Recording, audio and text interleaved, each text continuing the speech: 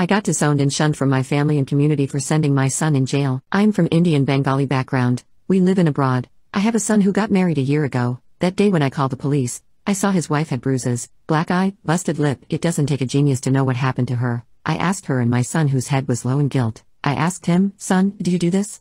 He replied he did. He did it because she served him cold coffee when he wanted it hot. My daughter-in-law told me she did bring him hot coffee, but it got cold while he was talking on the phone. My son said sorry and to never do it again. It wasn't enough. I called the cops on him. He got angry and attacked one of the officers, and now he is in jail.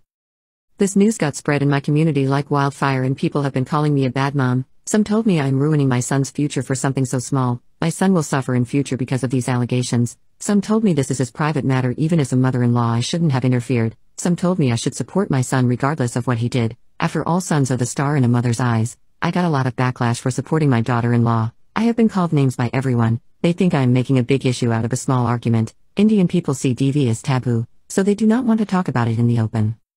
My husband told me what I did was wrong. People will shun our family. That's what happened. None of my friends talked to me. Even family members kicked me out of the group chat. My family member thinks I should have just given him a warning instead of calling the police. They all think my daughter-in-law must have done something bad for my son to react this way. My own parents think a warning to my son would have been enough, but that is not true. My daughter-in-law said he has been doing this to her since after 3 months into their marriage. Do I feel guilt for doing it?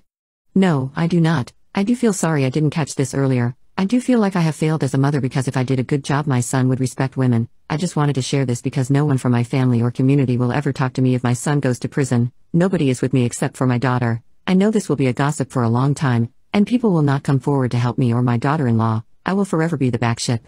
My husband is trans, and I'm afraid he will never satisfy me like I want to. My husband, 21 male, and I, 21 female, have been together for 3 years, and I love him so very much. He is trans, female to male, but I never cared about that, and we've had a wonderful love-making life. He is like a god in bed, and I always pass out after making love. I lost my virginity to him when we first started dating. He made me feel safe, and my first experience was amazing, but I'm worried. I've never made love with anyone else, and I've never experienced love-making with someone with a schlong. Granted, he's made me finish more times than I can fathom without it. It's still something I feel that I am missing in my life.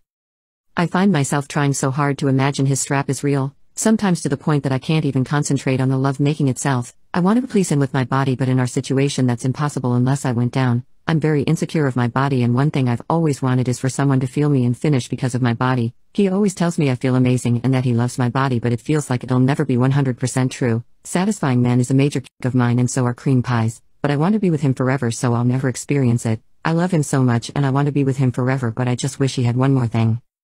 I wish we could have biological kids together. I wish we had pregnancy scares. I wish I could surprise him one day when I'm pregnant, but all of that just feels like a figment of my imagination. He is my best friend and my lover, and I don't want to be with anyone else. I don't know what to do. I've told him about this, and he's not sure what to say. I feel awful because I know that it affected his body dysphoria, but I felt like I had to tell him. I don't want it to build resentment later in the relationship.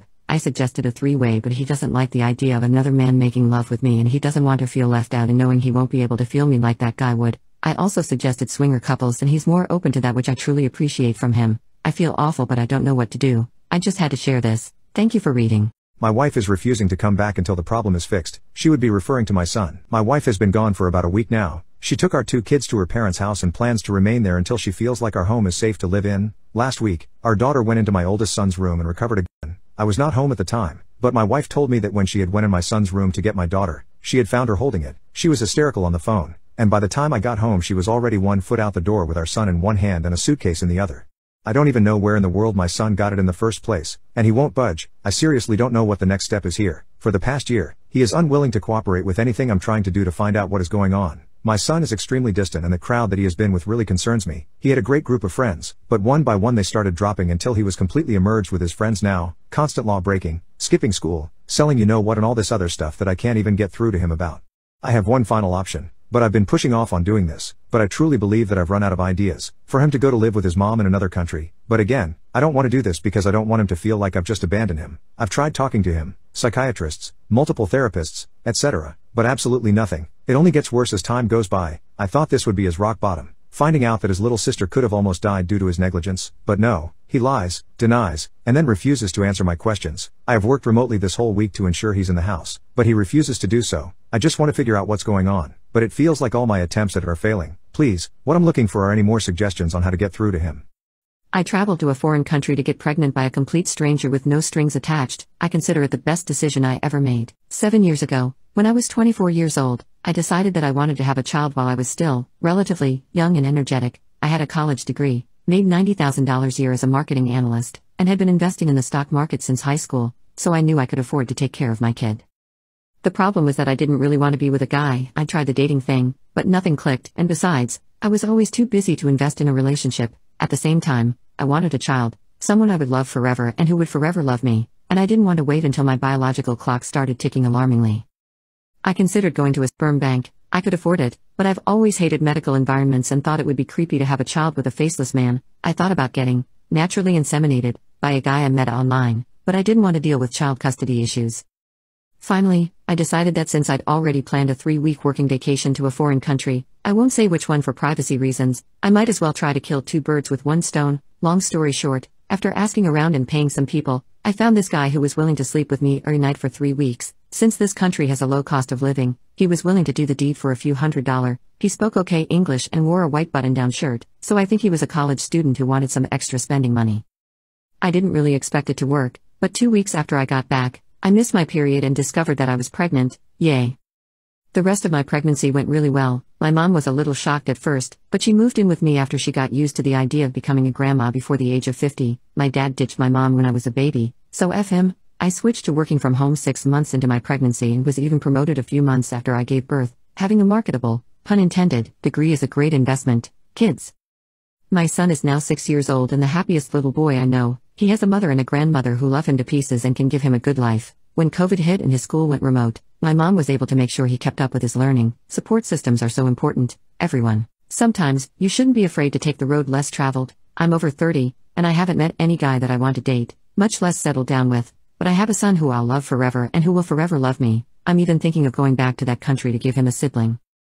Everyone still thinks that I got knocked up by accident, a youthful mistake while on vacation type of deal. Only I know the truth. My son is not some unfortunate mistake. He's a deliberate miracle. So many of my female friends are hitting their 30s and scrambling to find a guy and or get pregnant, but I'm coasting along, happy as a clam.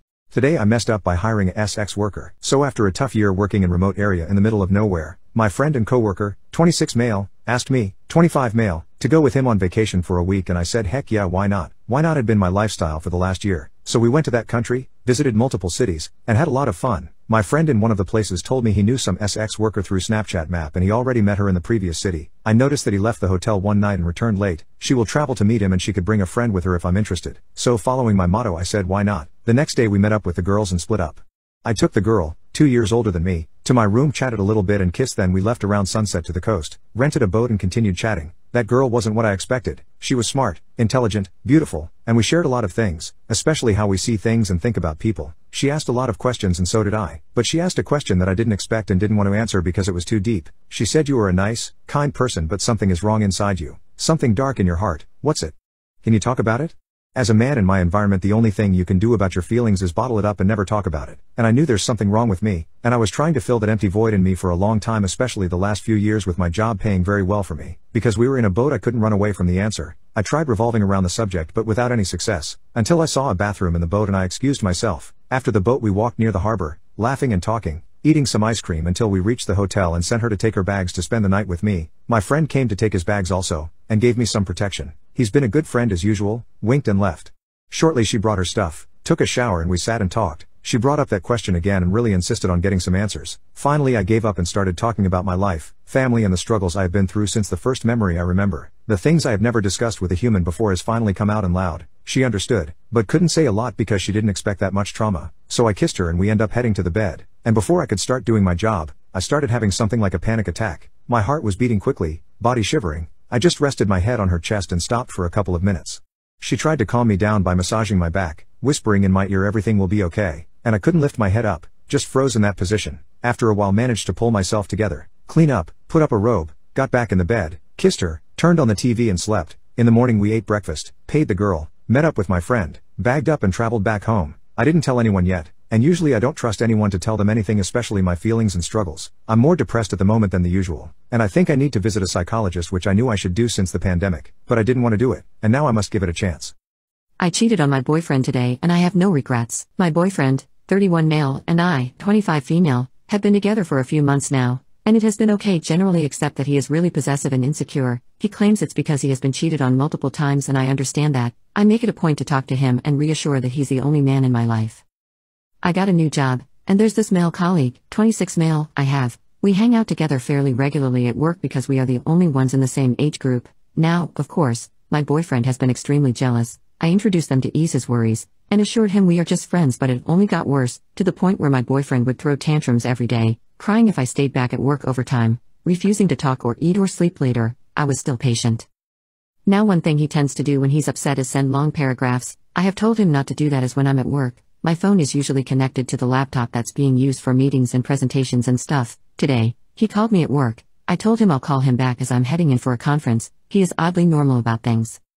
I head in and connect my devices, open my pitch deck on my laptop, the deck I have spent weeks working on, and the first thing that pops up, a deep pic, right there, on the cover page. Everyone is stunned. It is my boy.